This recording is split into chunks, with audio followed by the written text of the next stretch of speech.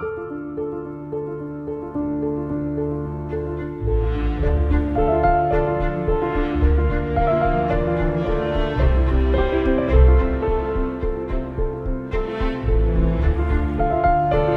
welcome to this week's How To Tuesday. Okay, so I'm playing with some familiar, some regular, and a little bit of new stuff today. I have been wanting, well, these are my Carbothyl chalk pastel pencils. These will definitely come into play.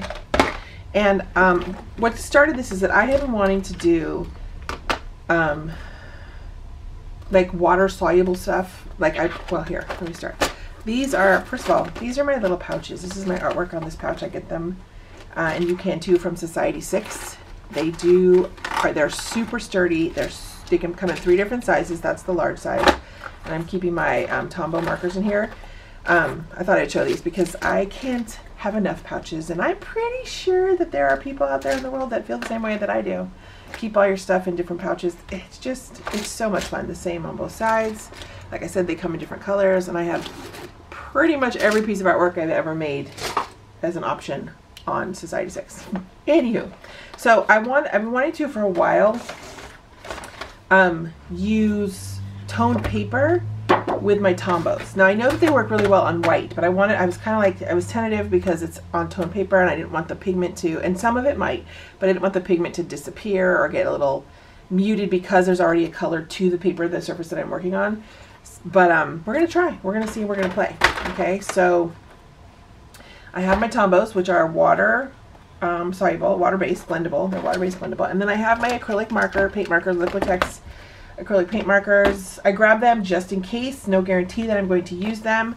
These are fabulous because they have big, juicy tips on them. And I love them. They're so beefy and glorious. And then this one is a black in a chisel tip. So, which is cool. These are different than the Uni Posca paint pens because the tip has a chisel to them. The smaller versions, the tip is just like a foam round tip, which is fine, but I like that. And this one's a little sturdier too, the Liquitex paint pen. And then I have my Uni Posca paint pens, and these are gloriously and beefy. Look at those tips. And now these two right here get a lot of play, especially this one because it's fluorescent pink. This one is just pink, but this one's fluorescent pink, and I'm obsessed with pink. So it's funny, I only wear black, but I love to work in pink. And then look at that big beefy black tip Uni Posca paint pen. So I may or may not use them. As you can tell, I have a color that I love, color scheme that I love to go to. The fluorescents are big for me right now. These are also my solid markers, my solid paint markers.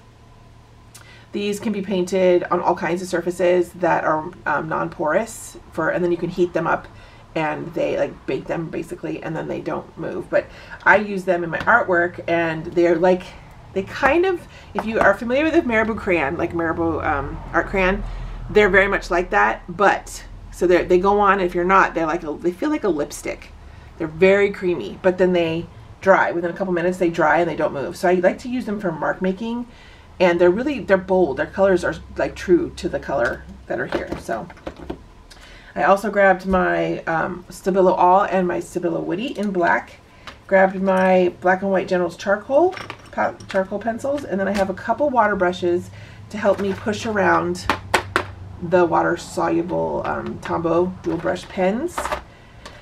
And the addition, in my 100 Days of Abstract course, we made our own stamps out of foam, which was super fun because the sky is literally the limit. You can do anything you want and turn it into a foam. Any idea, and you can make it into a foam stamp or a stamp, and so you have homemade stamps. So I was testing, you can see there's a little bit of pink. I was testing the Tombow on it, and I didn't want to show you what I did, but I loved it because I didn't want to I didn't want to ruin the surprise. So you guys will see this. So I'm gonna create a background, and then I'm going to put a portrait on top.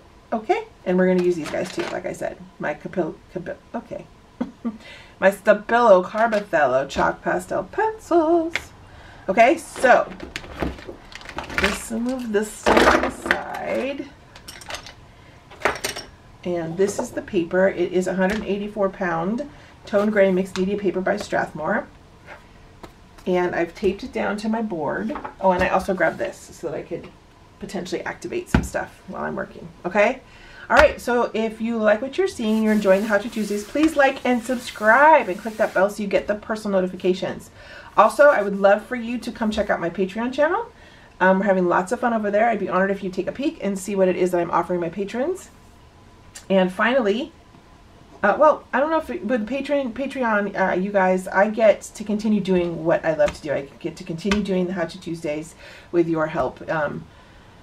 It's a pledge-based platform, so with your help, I can continue to do these. If you are a patron, you do get the real-time version of the How To Tuesdays. So if you ask me, it's super worth it because it's for little to nothing. You get full lessons every week, at least guaranteed once a week. You'll get a full lesson. So I think it's totally worth it. Anyways, also I want to invite you to join us over at my Facebook group. On my Facebook group, Next Generation Art, we have 4 weekly challenges, or 4 prompt/challenges, and you may or may not do them. It's totally up to you, but it's a community of like-minded, brilliantly gifted, kind, loving souls, and I would love for you to come check us out and join us. All of the information for Patreon and for my Next Generation art group will be in the description box, as well as the supplies. Okay, you guys, thank you so much. Let's get started.